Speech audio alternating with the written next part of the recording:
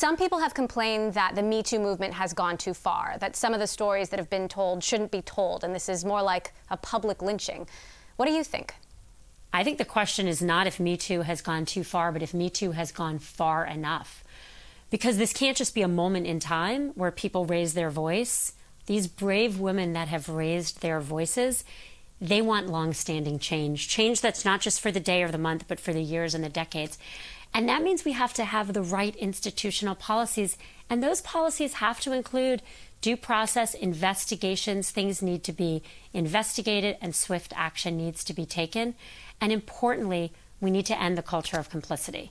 We need to end the practice of looking the other way and then it's not your responsibility, because it's all of our responsibility.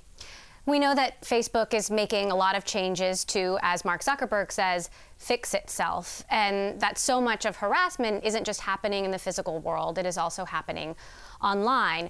Now you have people out there saying, powerful people saying that, you know, there's this backlash against big tech, that tech is addictive or dangerous, or that they don't want their kids to use services like Facebook. What are you specifically doing to address those concerns? Well, we're taking a lot of steps, most importantly, meaningful social interactions, where in people's newsfeed, they're going to see more things from friends and family.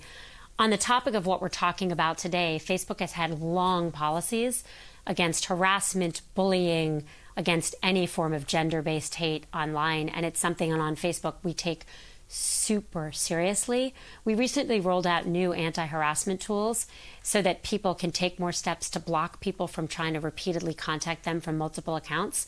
And people are able to read or respond to a message without the person knowing whether or not, and not respond to a message without the person knowing they did it.